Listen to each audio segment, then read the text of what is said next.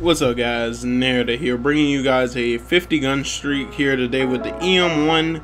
The variant I am using here in this video is the Poner, and it is a really solid gun. After they got done with the patch for this gun, I thought that this gun was really bad, but seeing to how I have used it now, I honestly would say it would make it onto one of my top 10 class sets of all time in Advanced Warfare. Is a really solid gun at close range, is really good at medium range, and you can still get a pretty few solid shots off at long range.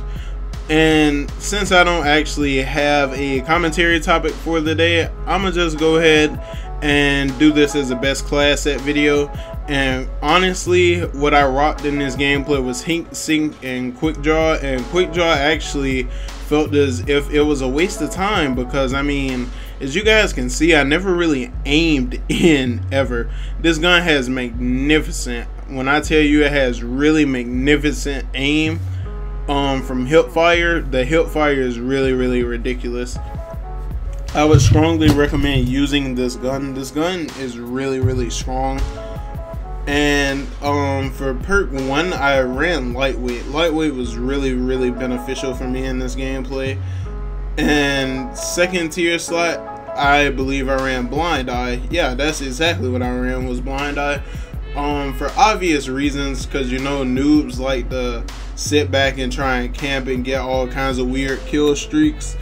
And for perk 3 slot, what I ran was I ran hard wire and blast suppressor, because I don't have to pick up ammo with this weapon, and it just honestly regenerates and is really strong. As long as your shots are on time, you don't have to worry about it getting overheated. If it overheats, that's why you would want to run Heat Sink. And I just ran constant UAV this game. That was it. Like, I didn't even bother running System Hack, because I've noticed here, guys, people have been rage quitting more and more when I get System Hack, so I said screw it. That's also one of the downfalls of this weapon. Certain problems is you can't shoot through glass with a laser, which I could probably understand. I mean, it seems to make the most sense really when you really sit down and take it in and think about it.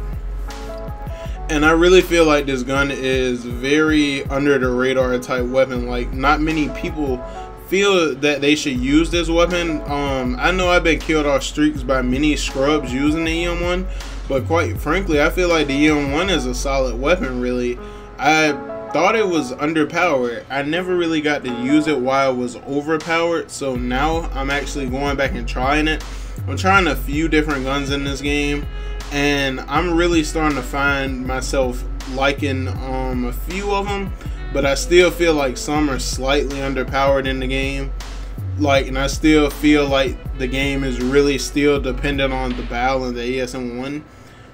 And most people would agree with me and some would disagree, but I mean, I really think I have a strong argument here when I say only viable guns in this game that you're certain to win a gunfight with is an EM1 or a BAL. As I get gunned down right there, that was really sad, guys.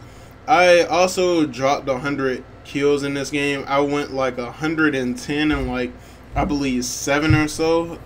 Sorry that it doesn't show the scoreboard. Well, I think I'm going to extend the gameplay so it will show the scoreboard, because I did go 50-0. It counts up on the side, but the game ended before it could count all the way up to 50.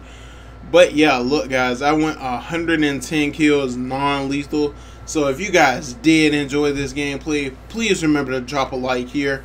And your boy Nairda is out. Peace. Have a nice weekend and enjoy the rest of your day. Love you guys and goodbye.